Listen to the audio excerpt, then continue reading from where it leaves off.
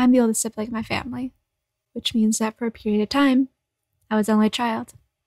A child with an imagination and a taste for high society. Stuffed friends lined the edges of the blankets.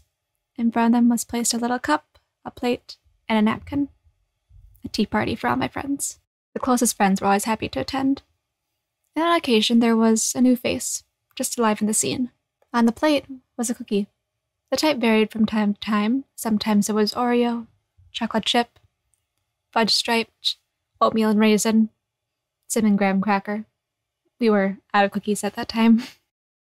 The tea, however, that didn't change. No matter the day, the time, the weather, it was always the same.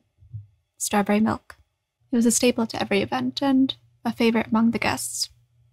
Pink powder poured into a little cup, then stirred gently with milk, then poured into each of my friends' cups. The smell of strawberry is something that's locked deep inside my memory, that, to this day, brings everything back.